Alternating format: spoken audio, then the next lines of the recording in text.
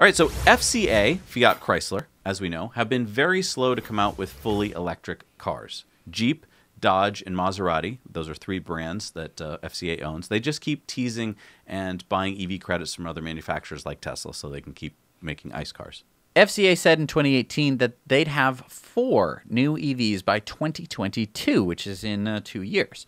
Well, 1.5 years. Right. FCA owns Alfa Romeo brand, and Alfa Romeo is planning on an all-electric subcompact SUV in 2022. A subcompact SUV. Is this the same as a crossover SUV? Yeah, think like the Hyundai Kona and the Kia Soul. Those are subcompact SUVs.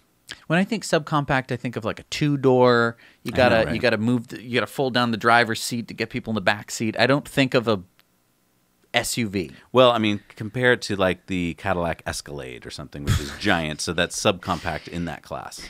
Okay. But so far, that fully electric SUV is unnamed as of yet. But to dip their toe into the electrified world, Alfa Romeo is introducing the Tonale, a mid-sized SUV plug-in hybrid.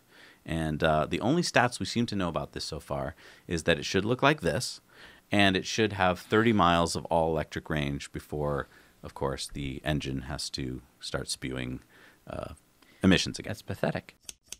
It's really important to get this information out, and you are vital to doing that. When people hear about information from someone they know and trust, That's you. they are much more likely to listen and act. So share this clip with someone you know today. You'll feel good knowing you made a difference. Now you know.